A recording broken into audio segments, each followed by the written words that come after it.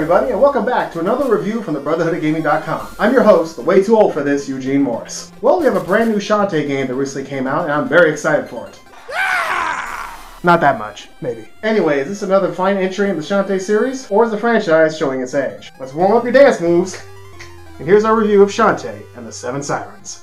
Picking up right after the events of Half-Genie Hero, Shantae and her friends are special guests of Paradise Island to partake in the Half-Genie Festival. While performing a musical number for the inhabitants, the lights go out and all the Half-Genies except for Shantae vanish into thin air.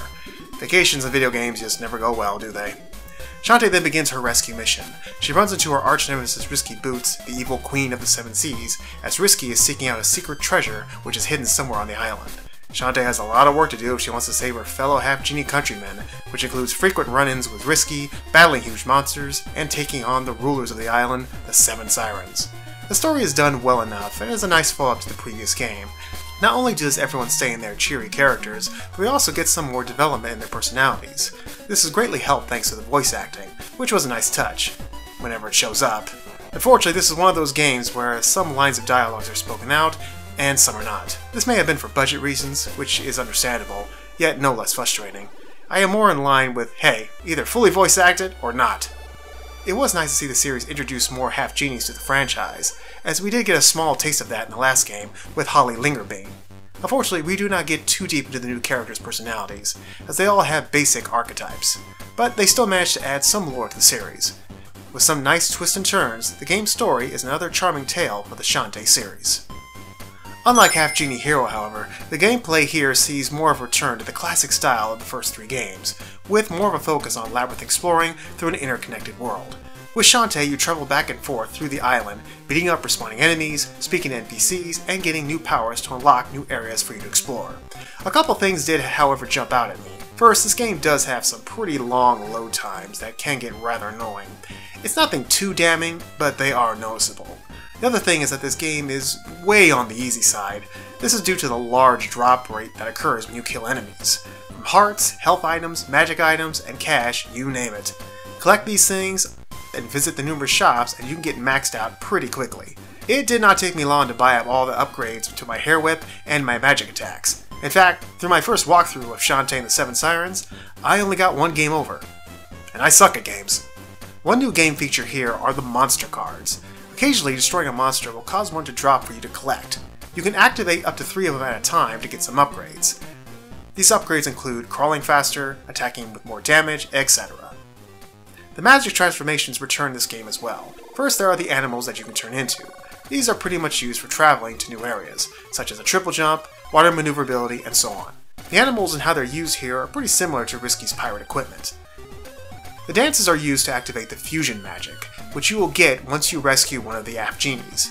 These include fighting hitting platforms, bringing to life wilted plants and removing poisons from waters, creating new pathways via an earthquake, and so on and so forth.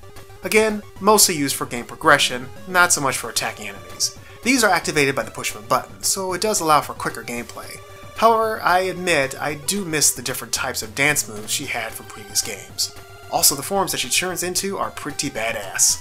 The game does have a world map which uncovers new areas for you to explore, as well as quick jump transports that you can find at towns to take you to different areas throughout the game.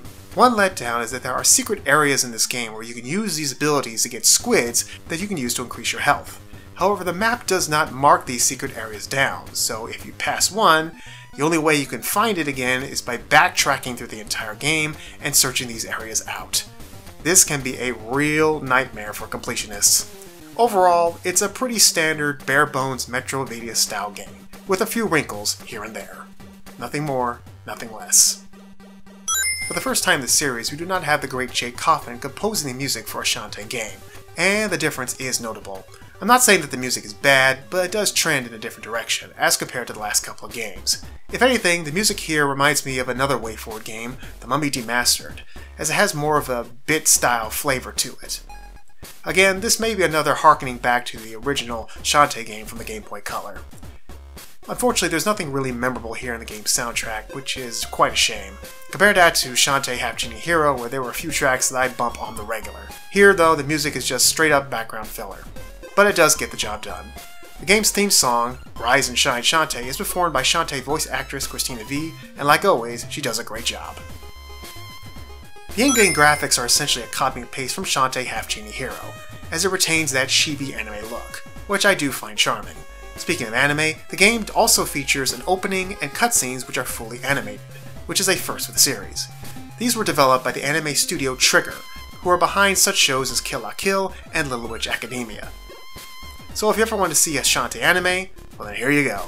For the world itself, I found some of the areas to be quite colorful and fun to look at. However, some other places do have a sameness feel to them, so the visuals were a little inconsistent in that area. The fact that the entire game takes place on an island may have hurt it in that factor since there's not that much variety. Overall, I did find it to be a colorful, if somewhat limited adventure. So now it's time for the final call. Is this game worth a buy or a pass? It has strong, fun characters with a charming story. Basic Metroidvania action with an easier difficulty.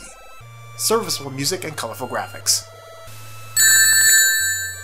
If you're a Shantae fan like myself, then I say buy it. It does help that it is a budgeted title and not a full $60 price game. If you are new to the series, this may be worth a look as it seems more accessible to new players with its easier setting. But if that's the case, there's really nothing wrong with waiting for a price drop. Shantae and the Seven Sirens may not break out as the best Shantae game ever. To me, Pirate's Curse still holds that crown. But overall, it is a satisfying if flawed adventure for fans of the series to explore.